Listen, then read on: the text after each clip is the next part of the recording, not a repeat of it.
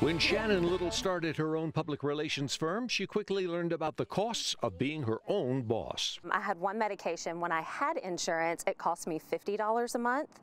When I lost my insurance, my neighborhood pharmacy wanted to charge me $600 a month. A price she says she absolutely couldn't pay. That's a good percentage of my income, especially starting out as a new business owner, to be able to afford just one of my medications. We ran a price check on 10 commonly prescribed medications to find out what we would pay without insurance. The prices varied widely. For example, a 30-day supply of generic Crestor cost more than $250 at Rite Aid, but the same pills were less than $20 at Walmart.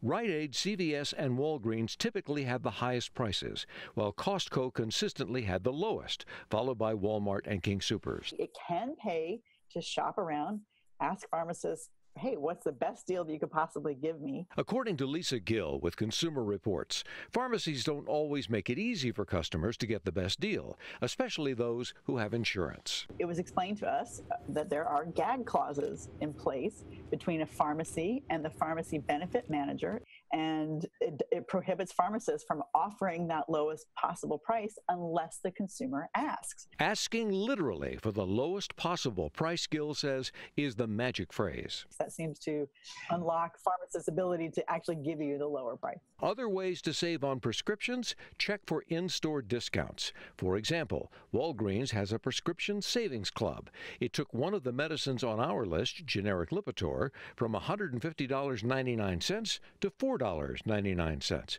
with a $20 membership. And look for online coupons. Every drug was significantly cheaper with coupons from website GoodRx.